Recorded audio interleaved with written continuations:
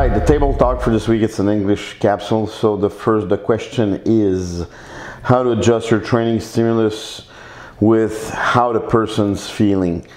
The first thing I would say, I don't go with feeling. I'm gonna go with rep, set, and tempo scheme. I don't believe in how you feel today. You feel like shit, so we're gonna do this. You feel like a sunshine, we're gonna do this. Actually, I like to do the training.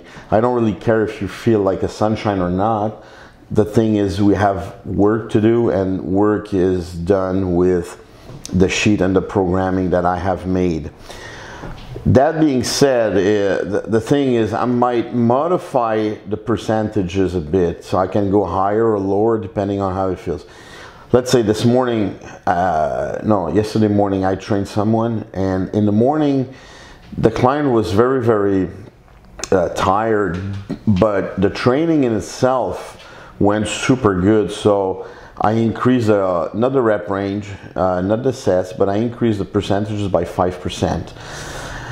So I have put on the bar maybe 10 pounds about or something like that. Movement were good. And then I said, I'm not gonna work with percentages today, so I'm just gonna work with how the bar is moving. What's the speed of the bar that I can see? Is the speed is good enough? So I keep it, so I increased until I found the bar speed good. So this is how I like to work. I'm not big on, hey, hi Steve, how are you? Hey, how are you, Amanda, today? You know, you feel good? No, I feel like shit. So I'm gonna bring down the training. No, because actually sometimes you feel very good and it's a shitty training, and you feel bad and it's a very good training.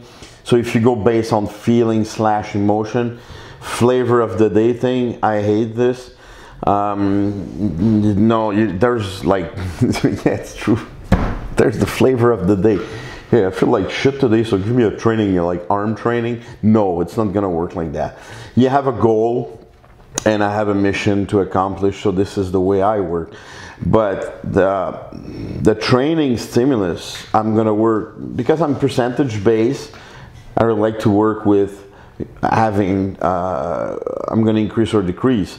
Let's say on the Friday afternoon after a big week and you have a max effort to do, I'd rather push the day of the max effort the Saturday with the team here. So instead of having a big squat on the Friday at 4 o'clock, and I know that you're blasted from your week, come with the team at 1 o'clock on Saturday, because every Saturday at 1 we do team training, which is much better and everyone is happy. So if you got any question about that, sspbarbellclub.com, sspbarbellclub, gmail.com, or our Facebook page. So write to us. Have a nice week. Ciao.